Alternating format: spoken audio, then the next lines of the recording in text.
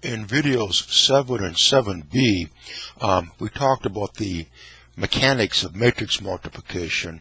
We still have a few more things to say on that subject, so we'll call this video 7b. Again, in video 7, we defined matrix multiplication, went through the mechanics of it in some detail, and then in video 7a, we discussed in more detail different ways of approaching a matrix multiplication situation.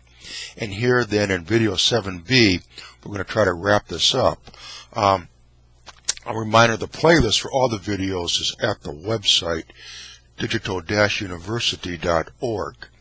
Now, as we discussed in the previous video, if you're going to multiply a matrix by a row, we have to do it from the left. And we do it so that the first element here multiplies the entire first row.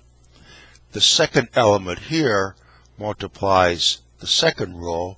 And the third element here multiplies the third row, giving us this expression. Now, let's think about this in terms of a slightly different problem. Suppose that we have this matrix and we want to take it to row reduction form. So the first thing we want to do is make this a 0. And of course, we could do that easily enough. Just multiply the first row by -2 and then add. I can certainly do that, but now, based upon what we just learned in the previous video and what we just demonstrated again here concerning the mechanics of multiplying a matrix by a row, now can we think of, well, what matrix would we multiply this by so that we multiply the first row by -2 and add it to the second row? So let's think this through. Here we have our matrix.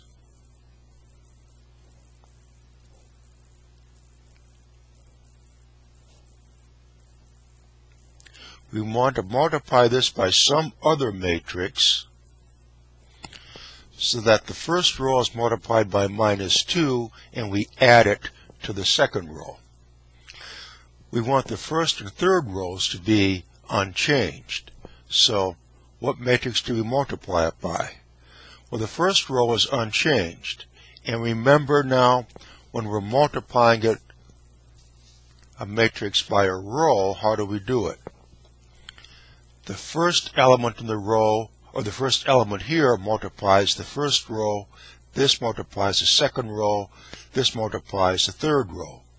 Well, for our problem, we don't want to change the first row. We just want to change this one. So we want this one to be unchanged. So the first row here would just be 1, 0, 0. Multiply the first row by 1. Add 0 times the second row, add 0 times the third row. And that gives us then just this.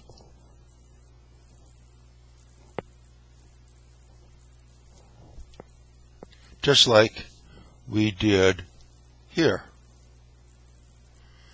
It's this times this row plus this times this row plus this times this row. Well, if this is 1 and that's 0 and that's 0, then we're going to have 1 times the first row plus 0 plus 0. That's just going to give us the first row. And that is what we've done right here. It's this times this row plus 0 times this one plus 0 times this one. So it gives us the first row. And also, we want the third row to be unchanged. So what do we multiply it here? Then down here it would be 0, 0, 1.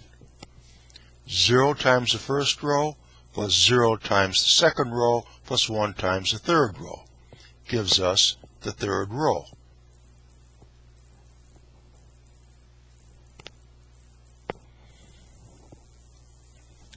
Now, when I think about here, we want to multiply the first row by -2 and add it to this row. So we have minus 2. This here is what we multiply the first row by, minus 2. The number here is what we multiply the second row by, so this would be 1. So now we have minus 2 times this, plus 1 times this, and 0 times this. So we have minus 2 times the first row, plus 1 times the second row. So we have minus 2 plus 2, that's 0, which is what we wanted. Then we have minus 2 plus 4, that's plus 2. Then we have minus 2 plus 3, that's plus 1. So that's our matrix right here, and that was obtained by minus 2 times the first row plus the second row. Everything else, these of course, remain untouched. And that's exactly what we did right here, multiplying this matrix by this matrix. So again, let's just think about the mechanics of that. Here, this is what multiplies the first row, so just multiplying it by 1. Then we're adding 0 to it, so that just gives us the first row. Here we're multiplying the first row by minus 2, plus 1 times the second row. Add 0 to it, that gives us this expression. Now here we have 0 times the first row, 0 times the second row, plus 1 times the third row. 1 times 358 is just 358. So the first rows and the third rows are unchanged. We simply multiplied the first row by minus 2 and added it to the second row, giving us this matrix. Now, suppose that with this matrix, we want to make this 0. And that's easy enough. We just multiply the first column by minus 3 and then add it, or the first row by minus 3 and add it to that row. Minus 3 times 1 is minus 3, plus 3 is 0. But let's think now how we can do this with the matrix operation. So we have this, and instead of multiplying the first row by minus 3 and then adding it to the third row, we're going to think of, well, what matrix can we multiply this by that does the same thing for us? So we have this matrix,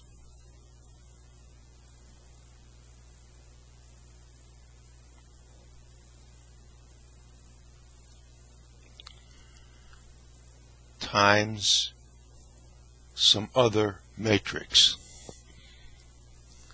Okay. What we want to do is multiply the first row by minus 3 and add it to that one, so this comes out as 0 when we multiply and add up the corresponding row elements. But now let's think what kind of matrix operation would do this. We want the first row and the second row to be unchanged. So what do we multiply this by? This multiplies the first row. And what do we want to add to the first row? Nothing. We want it to be unchanged. So we have 2 zeros here. 1 times the first row plus 0 times the second row plus 0 times the third row gives us the first row here. Now, we want the second row to be unchanged. We don't want to add anything to it. So here we have 0 times the first row plus 1 times the second row, we want that, plus 0 times the third row. So this will give us the second row here. 0 times the first row plus 1 times the second row plus 0 times the third row just gives us the second row. Now, to get our to get our desired result, multiply the first row by minus 3, add to the third row.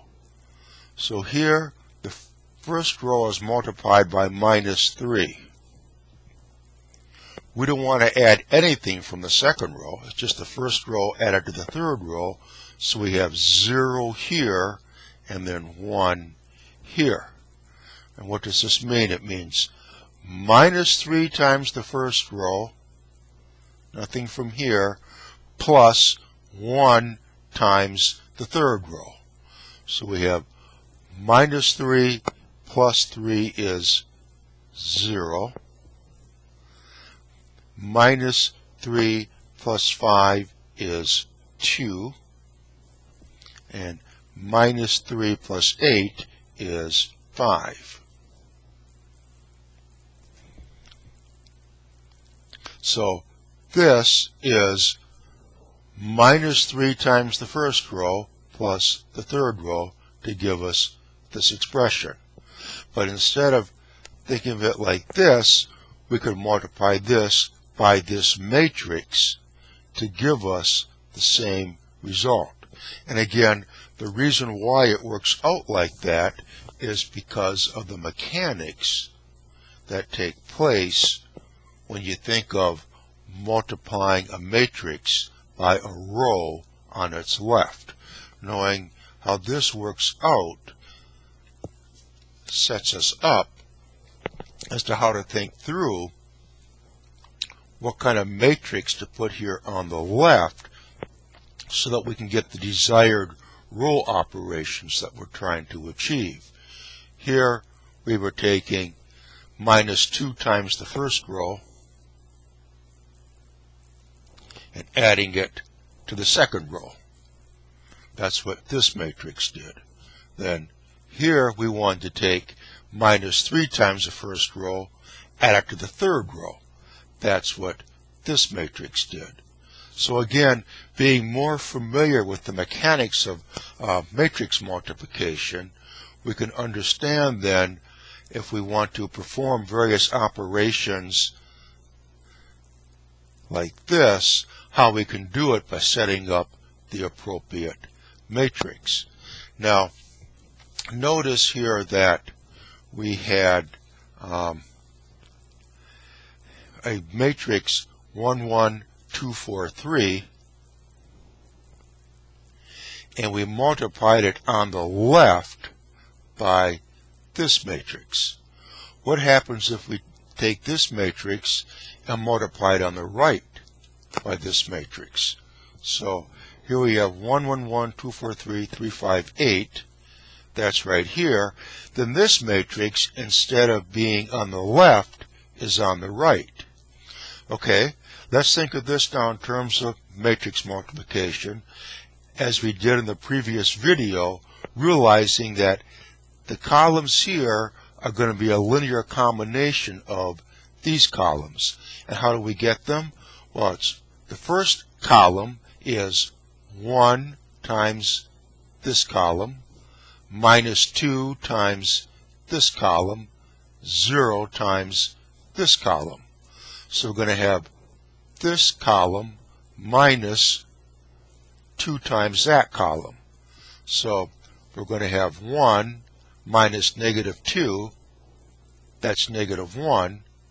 Then here we're going to have 2, 4 times minus 2 is minus 8, 2 minus 8 is negative 6, and 2 times this is minus 10, 3 minus 10 is minus 7.